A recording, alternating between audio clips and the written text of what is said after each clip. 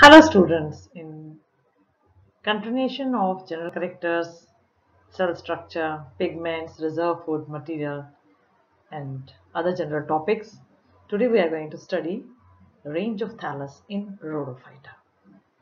What is it range? Range means from a smaller size to a bigger size. There is a range of thallus. The thallus varies from smaller size to a bigger size. Let us see. Structure of thallus ranges from unicellular coccoid forms to filamentous branch filaments to parenchymatous forms. The coccoid from unicellular, some few of them are unicellular, so they are coccoid form. You have studied coccoid form when you did the staining of bacteria in your FIBSc. That time you did staining and you could see that we had cocci and bacilli.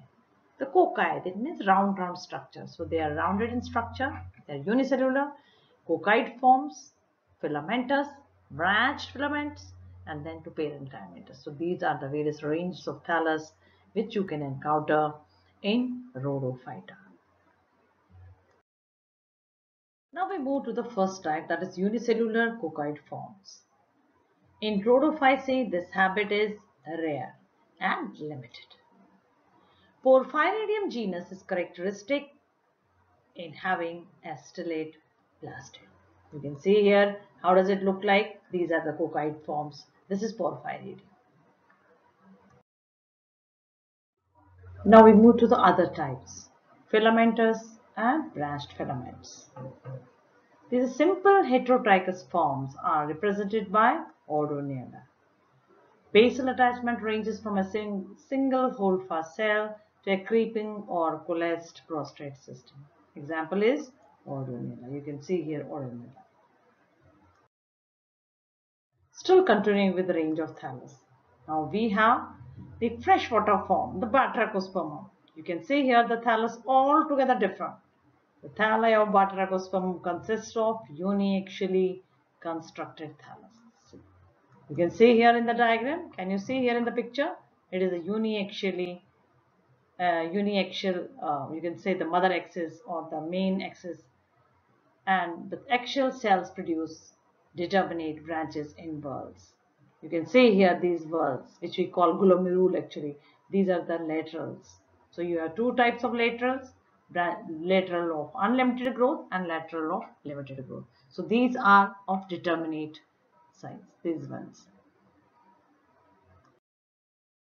Children, I think you can now visualize or realize that just from simple coccoid forms, the thalli got slightly changed to filamentous and then to the branched filaments, and now then uniaxially constructed thalli, as you see in case of Batrachospermum. Now we have uniaxially, the next will be uniaxially constructed foliose thalli, which are found in Platysiphonia and Nitophyllum. Sorry, I could not get the picture of Platysiphonia. I could only procure the picture of Nitophyllum. You can see here Nitophyllum. How does it look like? Just it can see that it is just foliaceous in nature, just like leaf-like structures. They're not leaves, they're leaf-like structures. In continuation of range of thallus, uncorticated thallus can be seen in antithamnion. You can see here there is no cortication of the thallus. So the branches axis is one only, it is not covered by any cortex. Axial filaments that are partially or completely invested with bands of determinate corticating filaments, as in ceramium and centroceros. You can see here ceramium, you can see here centroceros. Besides this, heavily corticated throughout, as in Tylota. So what did you see? You saw uncorticated as in antithamnion. You saw axial filament covered by corticating filaments as in ceramium, and in centroceros, heavily corticated you will find in Tylota. Still continuing with the range of thallus, the simple multiaxial construction is exhibited by Ligora. You can see here how Ligora looks like. See the simple multi-axial. There are many axes. And it has soft dichotomously branching, calcified gelatinous thalli. I told you these are growing attached to the substratum on the bottom of the this thing, or in the littoral region you can say. that they are calcified because they secrete calcium carbonate and their thalli are gelatinous. Still continuing with the range of thallus. Highly complex multi-axial forms include species of Gracilaria, where thallus is further specialized with cortex and medulla, and Agardiella.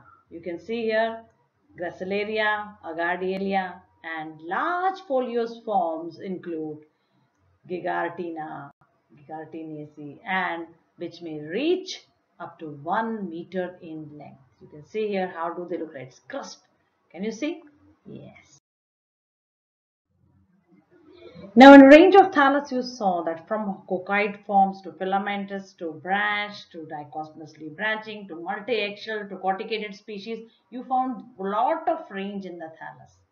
Now, what is happening to the thallus? You'll find parenchymatous thallus. It is seen in Porphyra and Smithora. See how does Porphyra look like? Just like a paper. And see how does Smithora looks like? It looks like an angiospermic plant, but it's not. So this is the highest range of thallus which you can encounter in red. These are few references which I have used for this particular topic. And I stop here with a thank you. Thank you to all of you. If you liked it, please like it, share it, and subscribe it. Thank you.